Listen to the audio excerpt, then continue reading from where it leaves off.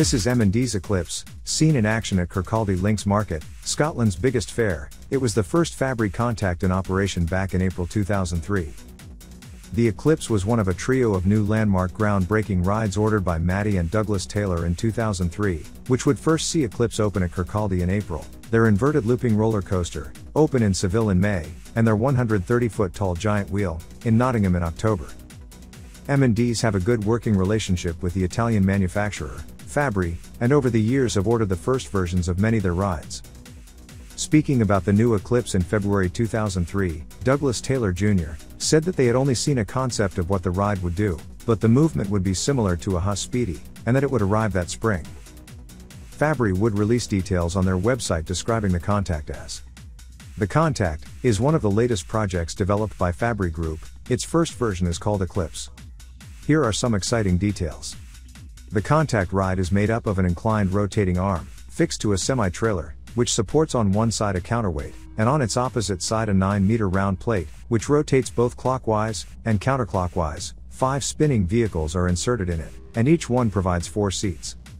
This new fantastic ride allows 3 different rotations. While the main arm starts to rotate, it also starts to constantly change the rotating angle, up to a maximum of 39 degrees. At the same time also the plate rotates, at an incredible speed, which can reach in the center an amazing 20 rpm. The 5 spinning vehicles start to rotate as well, with a variable speed, depending on the platform speed and acceleration, the inclination of the vehicle in respect of the rotating plate, as well as passengers' weight. The Eclipse would arrive only just in time for Kirkcaldy Links Market, in April of 2003, as you can see in Fabbri's video here.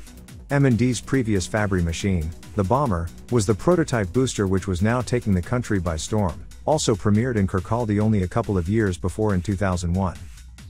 The ride proved popular with the public, and over the next few years it would travel all over the British Isles to the biggest fairs and events in the country, including Hull Fair, Newcastle Hoppings, Edinburgh New Year, Nairn Highland Games, Black Isle Show, King's Hall in Belfast, SCE Iron Brew Carnival in Glasgow, Cardiff Big Weekend, Nottingham Goose Fair, St Andrews Lammas, and many others.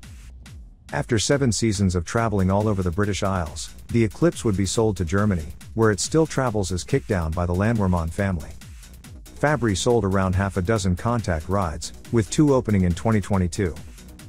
The Fun Fair Rides video channel features fairground videos from the past 20 years. You can subscribe for free, and receive updates on the latest video releases as they come out. We thank you for watching this Fun Fair Rides video.